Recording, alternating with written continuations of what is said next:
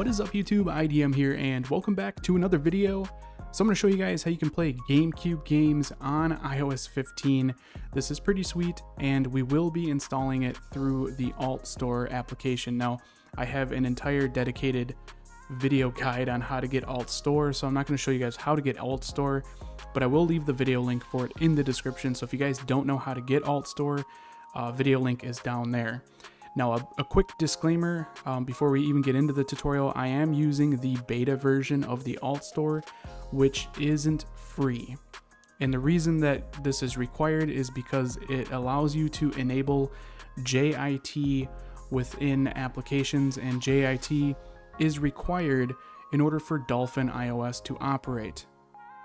So in order to do that, we needed the beta version of AltStore. At some point, this beta version will be publicly released, and it should be a public feature, but until then, we have to use the beta version. Now, there is an alternative way of enabling JIT within Dolphin Ios without having the beta paid version of AltStore, and that is using Jitterbug. Now, I attempted to use this before creating this tutorial, but Jitterbug is really kind of confusing to use, and you need two iOS devices in order for it to function. You have your main device, which you're going to play the games on, and you need a secondary device in order to enable the JIT in it. So I figured I would just show the simpler method. This is the method that I'm going to use. If you guys want me to, do Jitterbug and do a tutorial on it, just comment down below. Let me know if that's something you guys really want to see, and maybe I will do a tutorial on it. There really isn't very many good tutorials on YouTube, so I figured maybe that would be something I could show you guys. But like I said, we're doing AltStore beta, the paid version of AltStore, at least currently, until this version is released, and then it will be free. But what we're going to do is install Dolphin Ios. As you can see, I already have it, so it's really quite easy to install it. I'll leave the link for this in the description, and it's this website here, Dolphin Ios 3.2.0, which is the public beta version. You need the public beta. Don't use the regular version because this does not work. So you need this one in specific. Again, the link for this is in the description. Once you come to this website, just go ahead and click on the download button. It will jump us over to Safari. We can click download, and now it is in our downloads. And there we go, it just finished. As you can see, I have another one in here. I've been testing this out all morning. At this point, we can just click the magnifying glass to locate DolphiniOS.ipa. And the one that I literally just downloaded was this one here. So at this point, all you got to do is 3D touch, click share, and then go ahead and open it in AltStore. As you can see, it is right there. I already have it installed, so it's just going to overwrite the application. Now, this part takes a while, so just be patient. It takes it like 2 to 3 minutes to actually install, and I'm not sure why it's so slow, but just be patient. I'll be back as soon as it's finished. Okay, it has finished installing. Finally, it took literally like 2 or 3 minutes. At this point, you should see the Dolphin Ios application on your iPhone. You can go ahead and launch the app, and you will notice that when you launch it, you do not have any games within Dolphin Ios, so you will have to download the games separately. Now, YouTube really doesn't like showing or like it when people show how to download games like this, so I can't show you how to download them or where to download them. Just go ahead and Google search GameCube ROMs, and you will find a couple of websites where you can get them from. Watch out, because some of the sites, the downloads are incredibly slow. So if the download is super slow, just go ahead and try a different website. As you can see, I have 2 games here. Now, installing the games, it gets a little confusing because there's 2 types of games, or 2 different types of files that you're going to encounter when it comes to installing games. You have your regular zip file, which is the easier of the 2, and then you have the .7z, which is a little bit harder because we have to use another application to unpackage the game.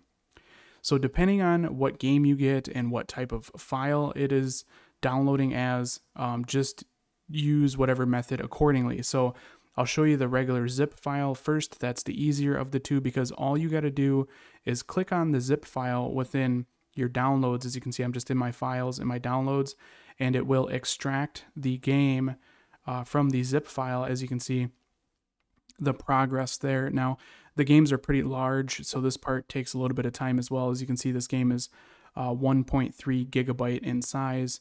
So watch out, when downloading these games. They are pretty large, and if you download like 20 games, you could fill your iPhone memory up very quickly, so just watch out for that. So we're just waiting for the game to unzip here, and then at that point, it's really easy to install the game into Dolphin Ios.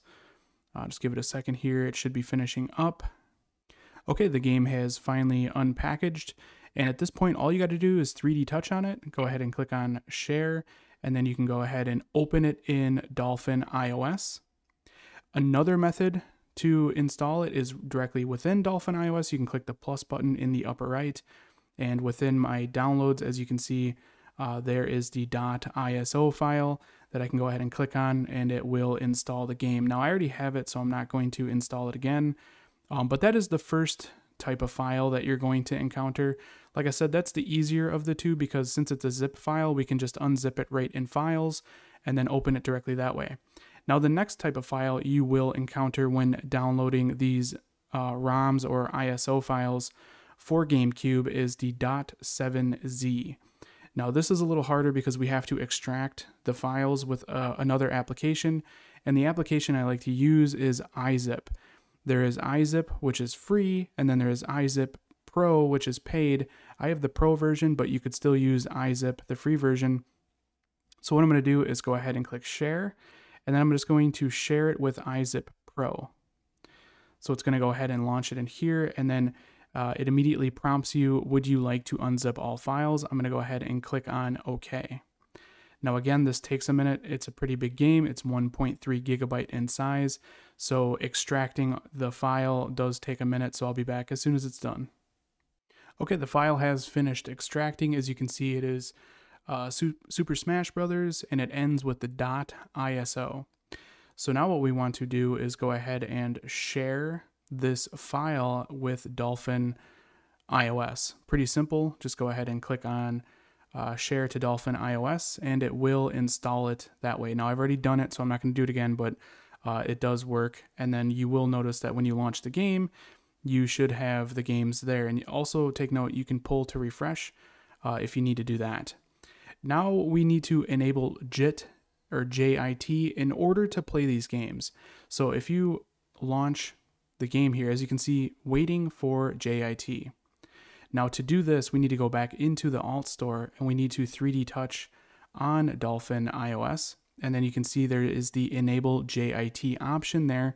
Go ahead and click on that. It will redirect us back to Dolphin Ios, and then it will start running the game. Now, every time you launch a game, you will have to enable the JIT manually. It doesn't do it automatically for you, so that is kind of the workaround, and that's why AltStore Beta is required, is because we need to enable JIT in order to get the game working. So there we go. As you can see, the game is operating. I can go through the whole menu here. There we go. Super Mario Sunshine is ready to start. And then you have your save data and all of that. We'll just put him here and jump up, and we'll just click start.